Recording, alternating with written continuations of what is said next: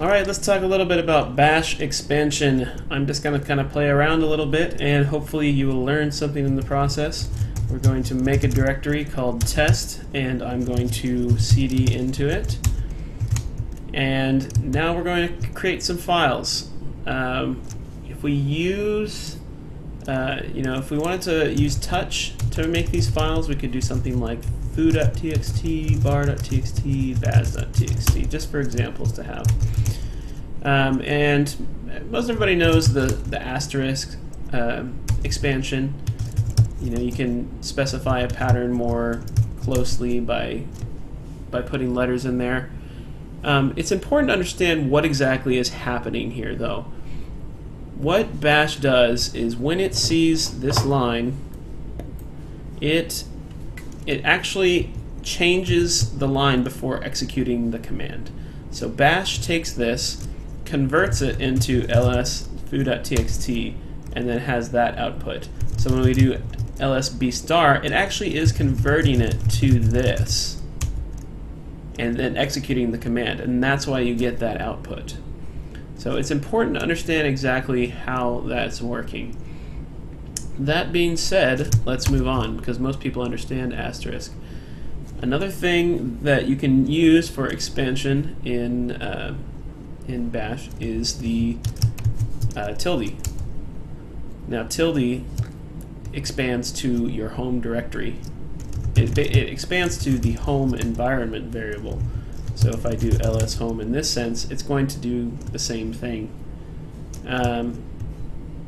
So that's all the magic that there is there. When you're putting in a path and you say cd blah blah blah blah blah, basically it's an expansion that just bash recognizes this tilde and changes it to this. That's all it's doing. Some other less known maybe expansions in this sense are tilde plus. So if I do echo tilde, it gives me the my home environment variable. If I do echo tilde plus, it gives me my PWD or present working directory environment variable. If I do tilde dash, then it gives me my old present working directory, which is the same as when you do cd dash. It's just changing this dash to old present working directory, which is, whatever that directory is. So a lot less magic than maybe, we once thought there was. But it is magical, and once you understand how it's working, you can get things done a lot quicker. For example, let me show you another one.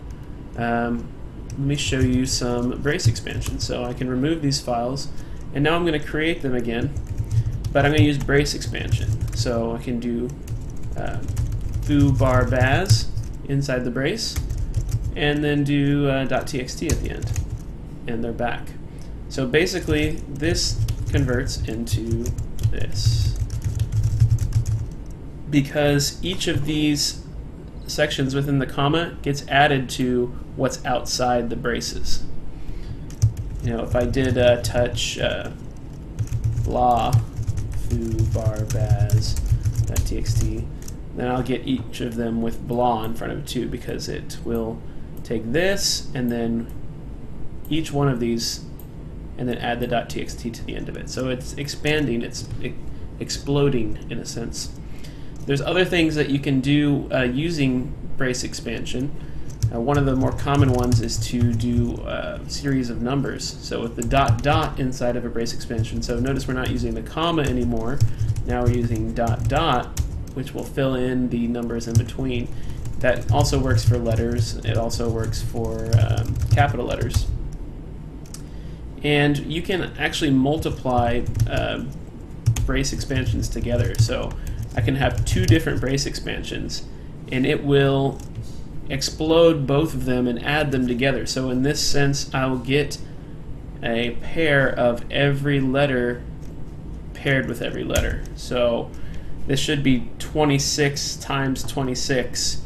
If I do the history expansion to do 2 exclamation points gets the last command, and then I pipe that into word count and count how many words there were in that last command, you can see right here that the history expansion expanded to this, and then that in turn expands, as we know, to this, and so it echoes that and then counts the words in it and gets 676.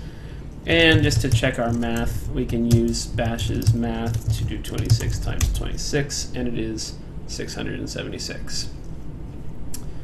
What else can we do? If you want your numbers to have a 2 digits on them so that when you get to 10 it doesn't mess up your indentation, just put a 0 in front of it. Very simple. Also, if you want odd numbers, you can do something like this, where the 2 just specifies how many to increment by each time. So normally it, the 1 is implied, but if you change it to 2, then it'll go by odd numbers. 3, it's no longer odd numbers, but it's incrementing by 3. So yeah, I just wanted to talk a little bit about Bash expansion. I hope you learned something. This is just a quick video to share some tidbits, and I will see you soon. Thanks for watching.